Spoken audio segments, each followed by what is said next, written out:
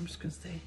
Hi everybody, I'm here with Kate, my buddy, and today we're having a drink of the day together and something special that I'm gonna make. I hope she likes it because she never tried it before, but it's gonna be delicious, and then I'm gonna talk to you a little bit about it. So in the glass I have ice and a little bit of almond milk. Creamer. And she has like a nice vanilla flavored one, so it's gonna be yummy.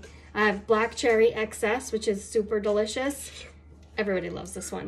And then I have some nice dark coffee. Kate made this coffee today and we drank it already, but now we're having a better drink. So I'm gonna put a little bit of coffee in each of our glasses.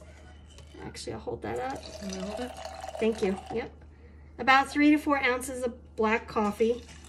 We really could have done a shot of espresso. You can use a shot of espresso if you want. And then I'm going to crack the can. Everybody knows this sound. Oh, catch it. Okay, and I'm just gonna top off our drinks with a little bit of black cherry XS. This reminds me of Manhattan Special. I don't know if you've ever had it before. Or like a Laverne and Shirley. Did you ever have like a Laverne and Shirley? No. It's like a Coke and Pepsi. It's milk and Pepsi.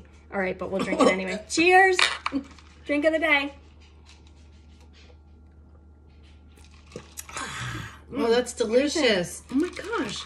It's so good, right? It tastes like an old time like cherry Coke. Yeah. Yeah. It's kind of like a cross between an egg cream and a Manhattan like a Special. Or a malt or something. Yeah. Oh it's yeah, delicious. malt. Actually, Yummy. that's a good idea. If you never had a Manhattan Special before, it's a coffee drink. Very seriously like thick and rich. This is kind of like it, but better. So we've got our B vitamins. Delicious. Cheers to drink of the day. Thank you. Ooh. Check it out. Yum.